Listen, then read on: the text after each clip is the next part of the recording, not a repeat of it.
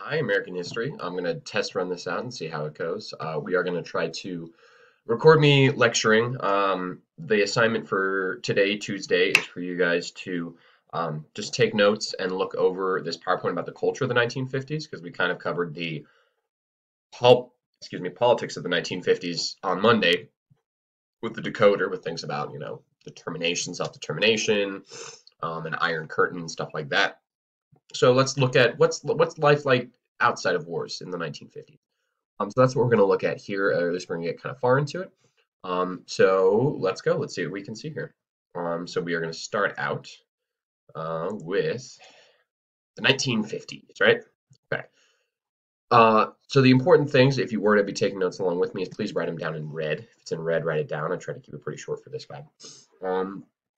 But we got to look at the baby boom. So you guys have all heard of boomers, right?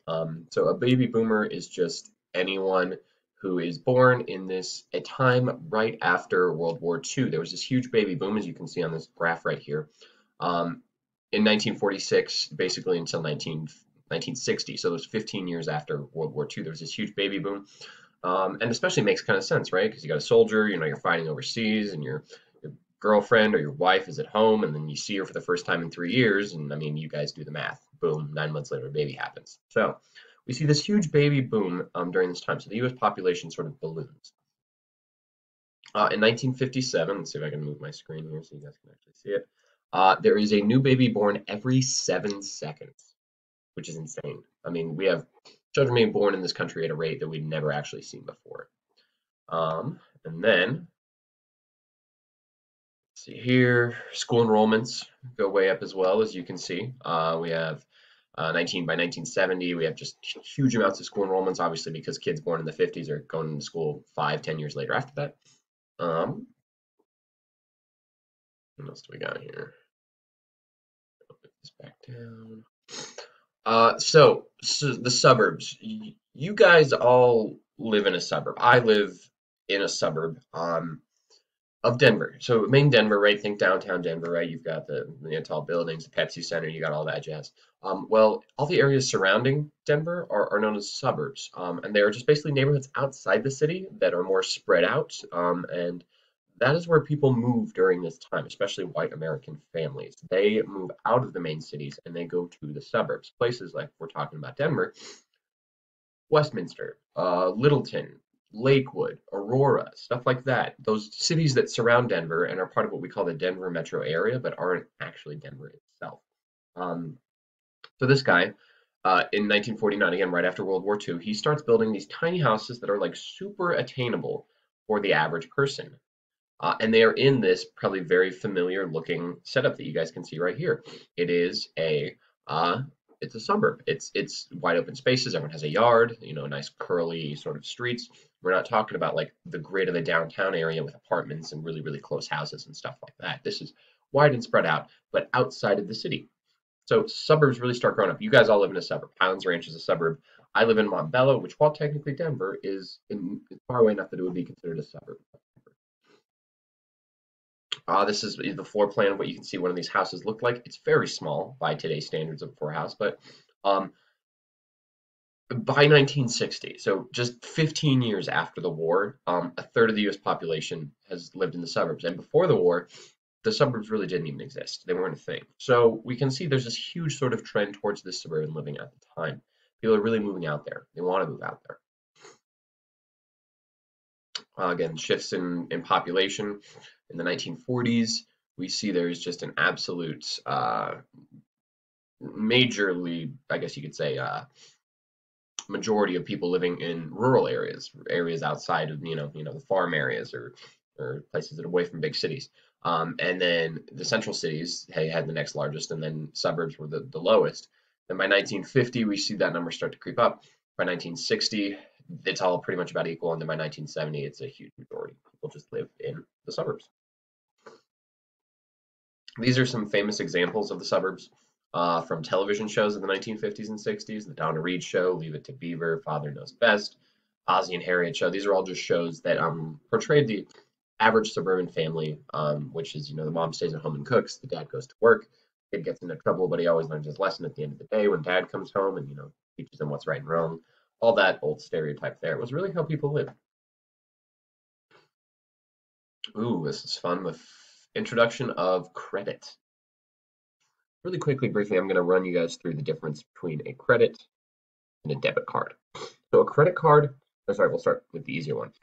A debit card is a card that is basically just like paper, like a plastic money. You have $700 in your bank account and you have a debit card. Well, that debit card swipes and it just pulls from that $700 that you have in your bank account. So once your bank account's empty, your debit card's useless. It's essentially just like a plastic version of the cash that you have in the bank.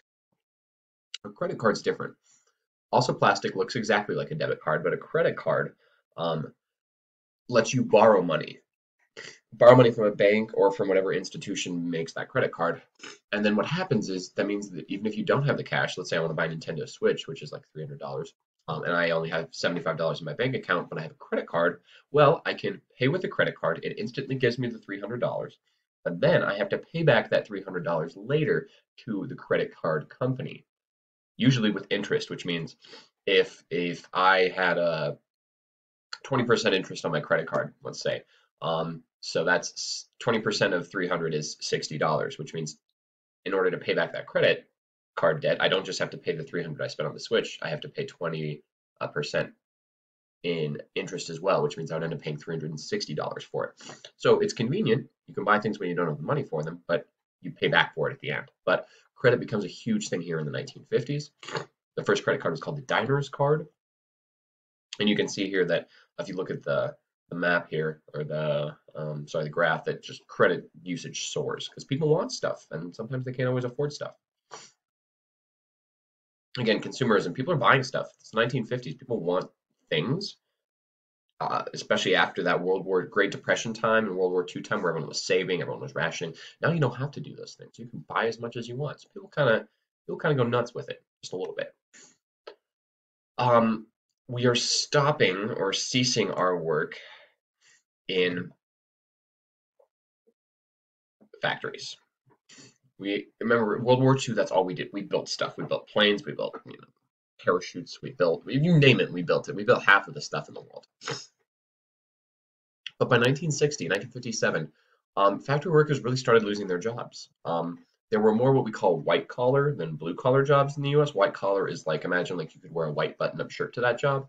That's a white collar job. So like a teacher, salesman, dentist, whatever it is, a job that is more less focused on hard labor. You can't wear a white white button-up shirt to a factory job because it's going to get ruined.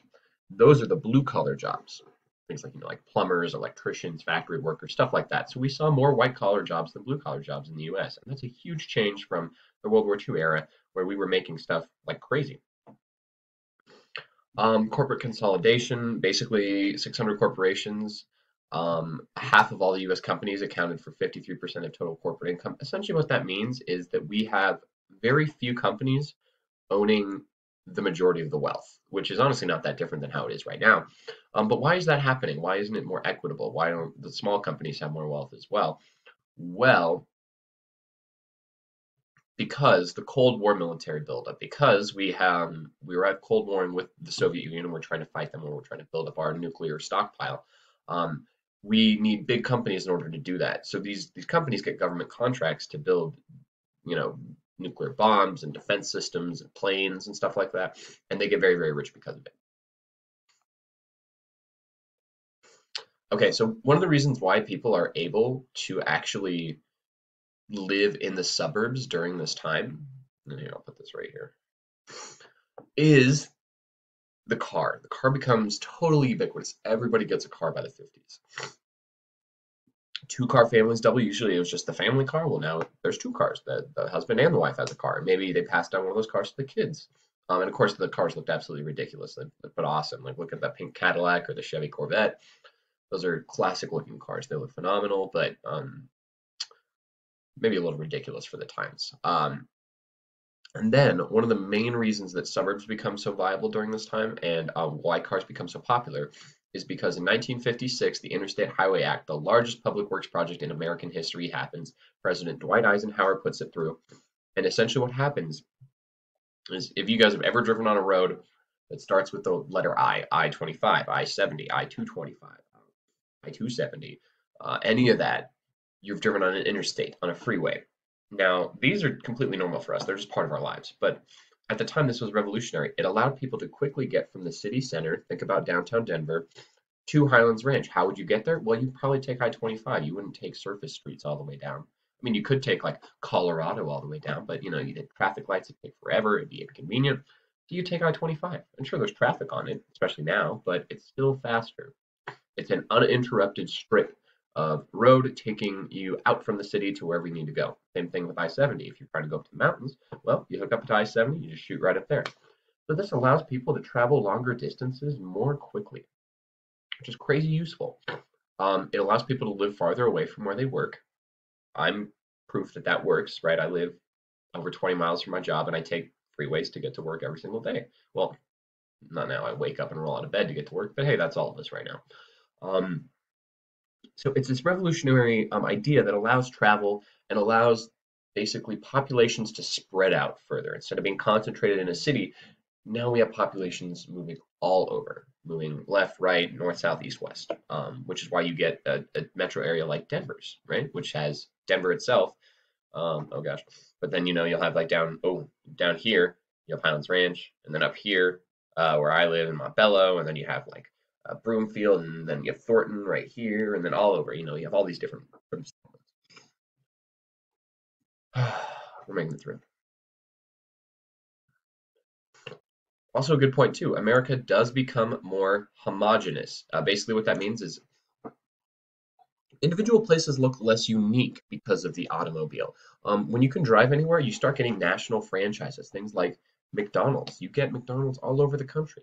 So here is what I am going to do. I'm going to attach a link to this as well because I'd like you to just play this game for 10 minutes. This is where we're going to stop with the notes and the lecture and the stuff for today. Is I would like you guys to go to a link. It's a game. It's called GeoGuessr, and what it does is it plops you on a Google Street View just somewhere. You can do the world, or you can do the United States. I'm going to encourage you guys to do the United States version. So go there, play the US version, and what's going to happen is it's just going to drop you on a Google Street View somewhere in the United States. You can look around, you can move around a little bit, but you have to guess on the map where you are in the United States. And it's a lot harder than you might think it is. You're going to find yourself looking more at trees, at foliage, at sort of the nature, than you are going to be looking at buildings. Because with the car, with franchises, a Taco Bell in Duluth, Minnesota looks exactly the same as a Taco Bell in Baton Rouge, Louisiana. They look the same because the car has allowed us to move around, has allowed these franchises to sort of grow. The interstates have helped us as well. And the United States has kind of become placeless. There isn't a lot of unique identifiers to a place besides maybe its terrain, maybe it's its plants and its animals and stuff like that. So pop on to GeoGuessr, play a game, and then what I'm going to ask everyone to do is I'm going to attach a Google Doc to this. Please attach the score that you got on your GeoGuessr. Generally, the lower the score, the better, because that's how many miles away you were from your 5 guesses. So take a shot at it, guys. See what happens. Thank you for tagging along with this. This is all we have for Tuesday. I'm going to continue this on Friday. I'm going to lecture a little bit more, and we might even play with the nuke map a little bit, or I'll have you guys play with the nuke map, which is a fun tool to sort of visualize just how destructive nuclear bombs are. So thank you so much for now, guys. That was a lot of fun for me. This is the first time I've tried to lecture via the internet, so it's kind of cool. Thanks for tuning in, and I will see you guys on Friday. Thank you so much.